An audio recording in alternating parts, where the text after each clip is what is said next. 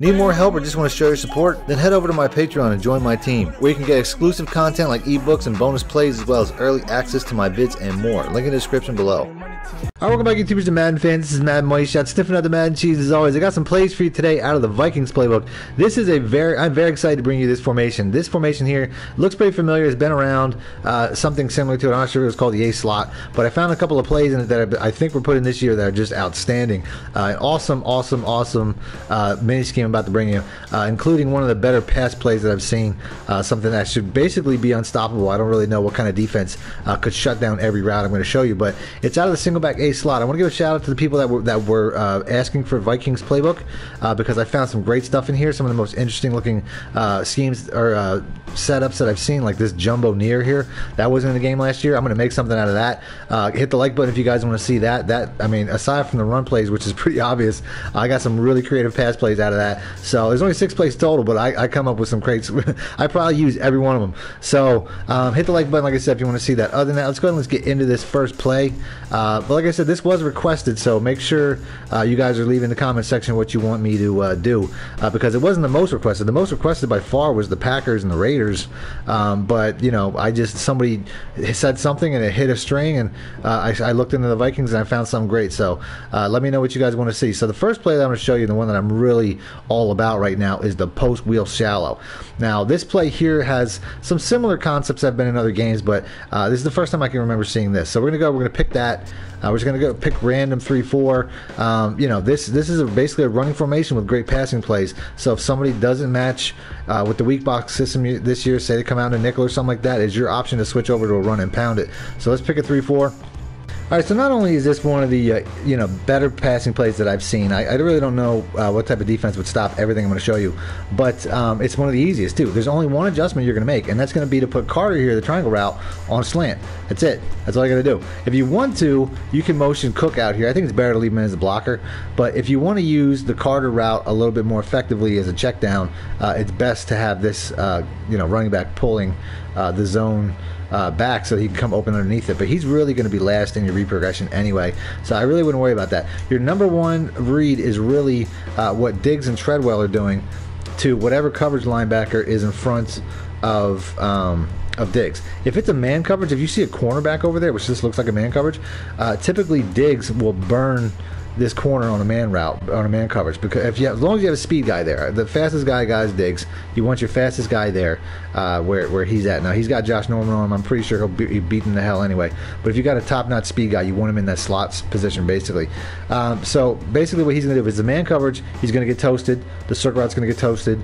If it's a zone coverage, you're reading what that linebacker or what that cornerback, if it's like a dime or a nickel or something like that, whatever the coverage person is in front of Diggs, you're reading what he's doing. If he goes outside with Diggs, that means Treadwell's going to be wide open. If he goes inside where Treadwell is and tries to cut off Treadwell, that means Diggs is going to be wide open. You're going to have to pass lead to get Diggs open, precisely. But either way, one of those two guys is going to get open against the zone every time. If they don't, for whatever reason, Hodges, the X route tight end, is coming open right underneath them for a nice, easy check down, catch and run, probably 10-15 yards. So it's really impossible. There's too much going on in that one guy's spot for really anyway. One of those three guys will be open every time, guaranteed. Other than that, like I said, this route here, this actually play, it looks like I'm running from the center of the field, but I'm going to show you here. I'm going to call pause. You can run this from the short side. It doesn't matter. Let's go ahead and let's respot the ball. You can run it. It might help to run from this side, but in all honesty, you can really confuse your opponent and run it from the short side. That's how effective this is. So let's do that. So let's make our quick little adjustment. I pass lead to the outside, like he says, he's open right underneath. The second I saw that guy go in, I go outside. Like I said, it's real simple read. You're just reading what that guy in front of Diggs is doing.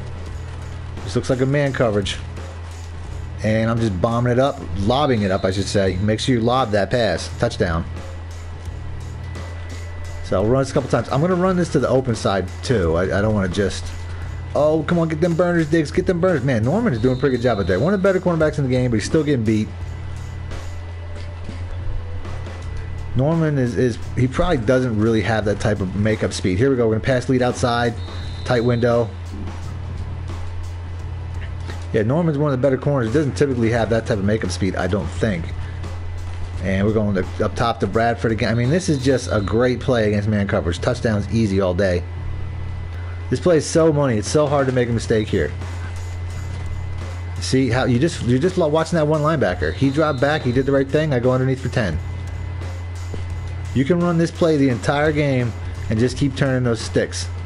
And I actually didn't do that right. Oh, get in there. Oh, I did do it. Let's go touchdown. I should have threaded it. That was a scenario where I probably should have bulleted it, and I didn't put enough heat on it, but it still worked out. Oh, come on, let's get this touch. Yes, yes, no. That's a touch. Now he was in there. Pile on, baby. Let's go. We are just scoring at will right now. I promise I'm not going to run this too many more times. Oh, I didn't throw that quick enough, but it still worked out.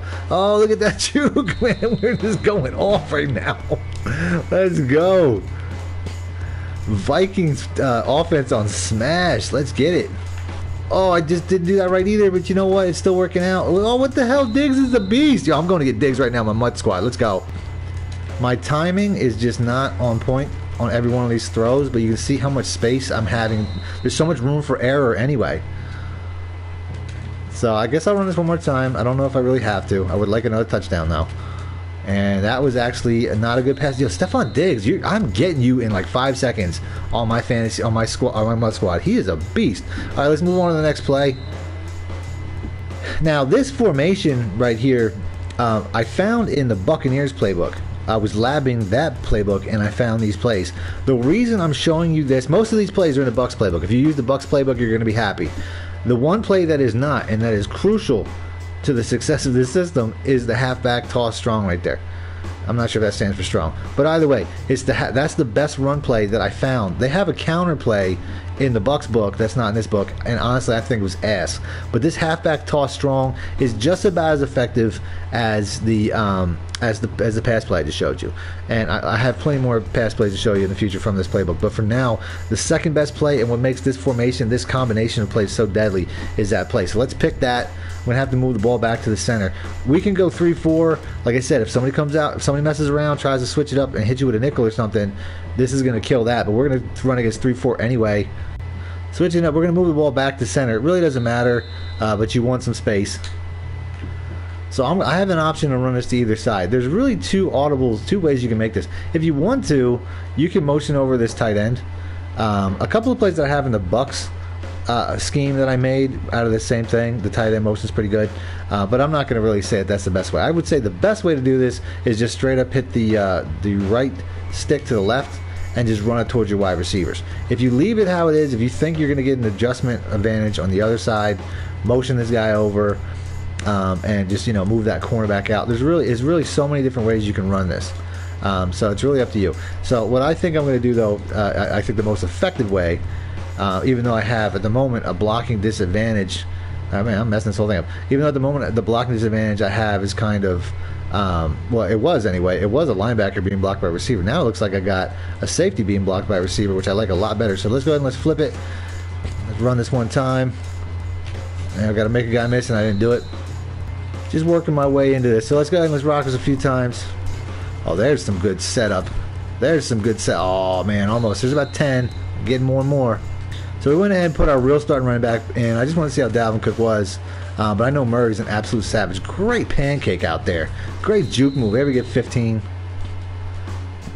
Like I said, this is just an outstanding way to mix in a run. So they have to respect the run. You can't just go all straight past. Oh, man. Come on. Somebody go hold that block, bro. But like I said, it's probably best to motion that receiver over sometimes so you don't have a receiver blocking a linebacker, because you're not going to make a living off of that.